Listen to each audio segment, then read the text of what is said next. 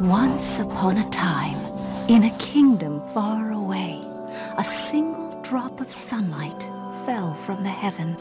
From this small drop of sun grew a magic flower. It was said that this flower had the power to heal the sick and the injured. And when the queen, who was to have a baby, became very ill, she drank a broth made from this flower and was healed. A healthy baby girl, a princess, was born with beautiful golden hair that also held the magical power.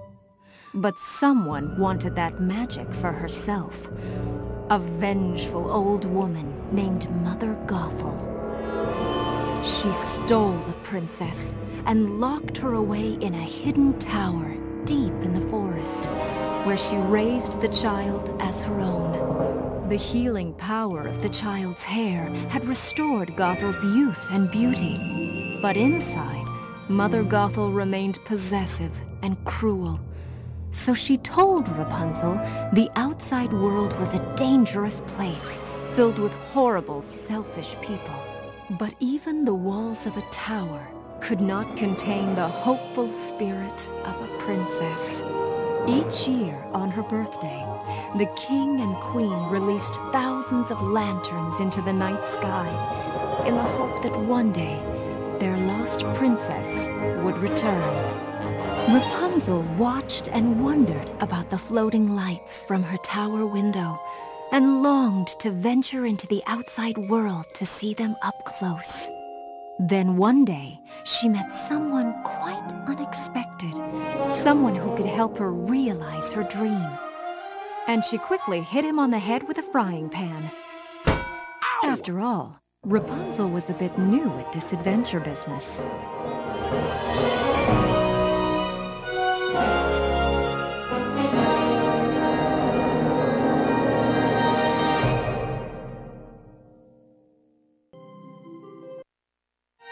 Yeah, Blondie, I don't remember much after the part where you knocked me out with the frying pan. Well, that's what this journal is for.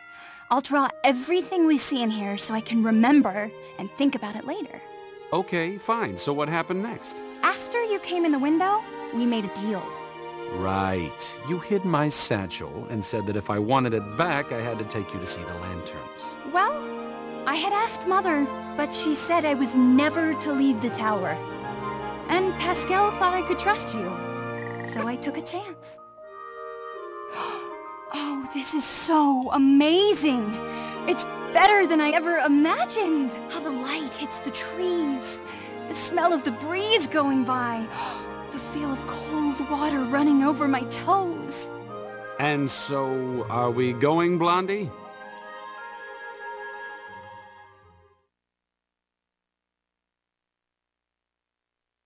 I feel so guilty about leaving the tower.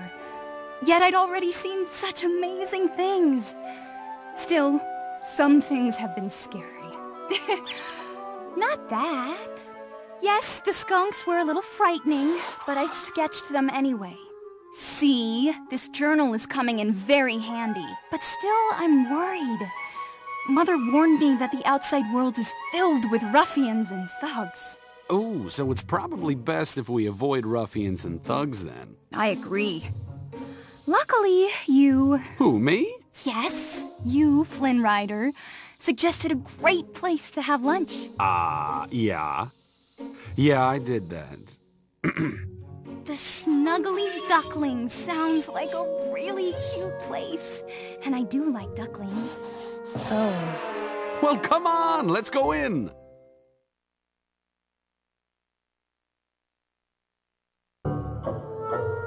The innkeeper said this was the thieves' highway, didn't he? Oh, I was hoping to avoid ruffians and thugs, and now we're in a dark secret passage used by ruffians and thugs from the entire kingdom.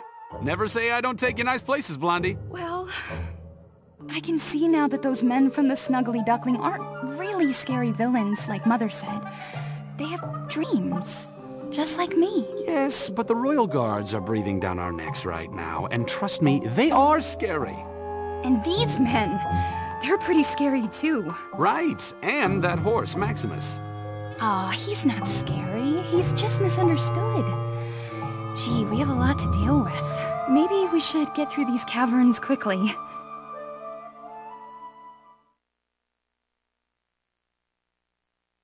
We'd almost escaped the caves and the Thieves' Highway, and then we got trapped at a dead end. There was no way out, and the water was rushing in. Lucky for me, I'm traveling with a girl who has magical glowing hair.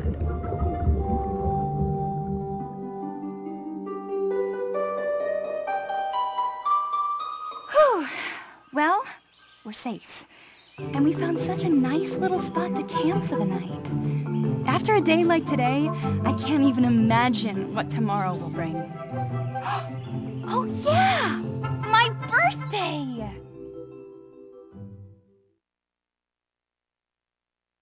Look! It's our friend Maximus! Oh, come on. Your friend, maybe. He's a bad horse. Bad horse. Oh, he's nothing but a big sweetheart. As soon as I explained that today is kind of the biggest day of my life, and that I need Max to not get you arrested, and that it's my birthday, everything was just fine. But then the Royal Guard showed up. They must have followed us. Luckily, somebody else followed us too. Flynn? Are all adventures usually this strange? No, Blondie. I'm starting to think it's got something to do with you. Milton and Maximus flew down that hill, and just when we finally lost those guards, we saw it. The kingdom. We were actually here. My heart was going a mile a minute. Is this where the lanterns come from, Flynn? Oh, I am so close to my dream. And I'm so close to getting cut. You have no idea how nervous, dangerous, how dangerous this is for me. Oh, I've got some idea. Hey, listen, I was the one who got you here, remember? I know, and I'm very grateful. It's just, we still have lots to see and do before the lanterns. Yeah, number one on my list, don't get captured. Hey, our lanterns. I'll never forget that night. Me neither. Then I gave you back your satchel. I should have given it to you before, but I was just scared. And the thing is, I wasn't scared anymore. And you understood. Yeah, I did. But I had to go. I didn't understand that. We were having such a wonderful time. Then you left. I know, but there was something I had to take care of, and then I was gonna come right back. Mother Gothel found me. And it seemed like she'd been right all along. I couldn't believe it. You took the crown, got a boat, and sailed away from me. Mother said the only place I could be safe was with her. I thought she was right, that I'd never see you again. What was the point of this silly journal anyway? Why would I want to remember? Now hold on just a minute. That's not the whole story. They tricked us both. I never took a boat. I was double-crossed and thrown in jail. Oh, come on. I'm not half the artist she is. Max saw the whole thing. He knew you were in danger and he went to get help. The thugs helped me escape, and thanks to Max, I came to help you. Hold on, Blondie. We're on our way. When I got back to my room, I looked at my paintings. They had new meaning now. Visiting the kingdom changed everything. Finally, I understood. The lanterns that appear only on my birthday? I'm the lost princess. Mother Gothel kidnapped me so she could use my hair. And she'd do anything to keep me with her. And this is where I come in.